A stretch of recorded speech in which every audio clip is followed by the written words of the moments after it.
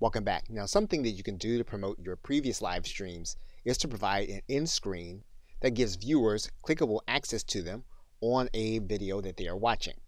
So in order to do that, you're going to go up to your Creator Studio and you're going to open up the edit screen in one of your videos.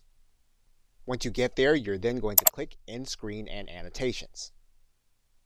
Now, YouTube is going to come to the very end of your video where you can place in your end screen or samples of your other videos or live streams.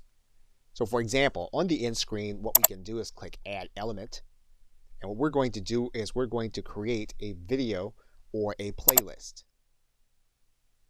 And we can do any number of things. We can either choose the videos, we can choose the most recent upload, or we can make the best choice for the viewer. And in this case, it's YouTube making that selection. So in most cases, we're just going to choose the video or a playlist.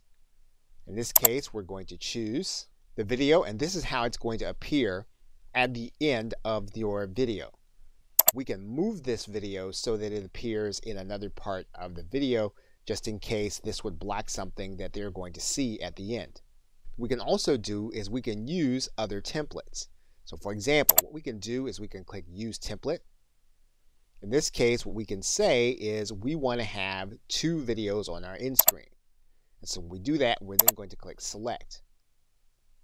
And then this is going to replace the current end screen with the selected template. That means then that now what we need to do is we need to choose 2 different videos that are going to be part of the end screen. So we click inside, get one of the videos we want.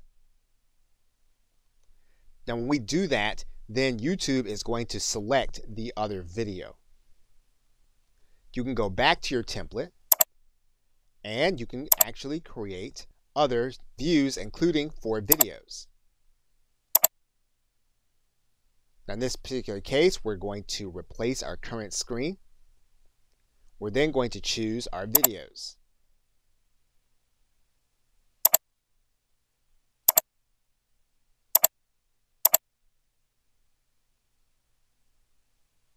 Once we do that, then YouTube will choose the other 3 that are going to be part of your end screen.